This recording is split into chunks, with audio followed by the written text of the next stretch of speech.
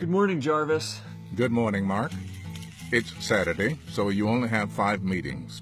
Room temperature is set to a cool 68 degrees. Earlier this year, I started building a simple AI to help run our home. I talked to Jarvis using this app I built. It uses artificial intelligence to understand me and figure out what to do. Max woke up a few minutes ago. I'm entertaining her.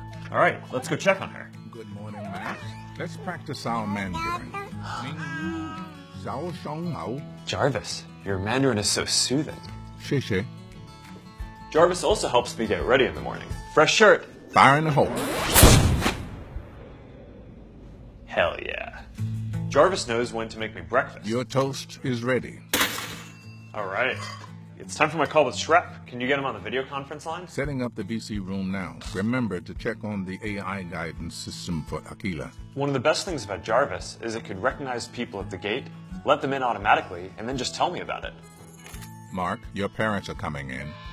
Thanks, Jeffrey. It's Jarvis. And Jarvis can play all of our favorite music. Hey, play us some good Nickelback songs. I'm sorry, Mark. I'm afraid I can't do that.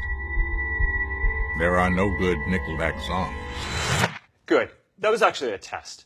Okay, how about just play some songs that our whole family likes? The itsy bitsy spider climbed up the water spout. What? I'm a dad now. This is what I listen to.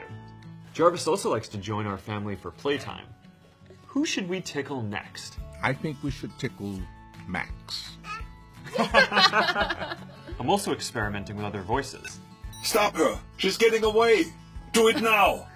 And if I don't want to talk, I can just text Jarvis through a messenger bot that I built. Mark, I'm trying to read in here. Yeah, my bad. So this has been pretty fun, but I need some more ideas for Jarvis, so leave them in the comments and I'll try to build some of them. All right, movie time, Jarvis. You got it, Mark. First, I need to teach you to make me some more popcorn.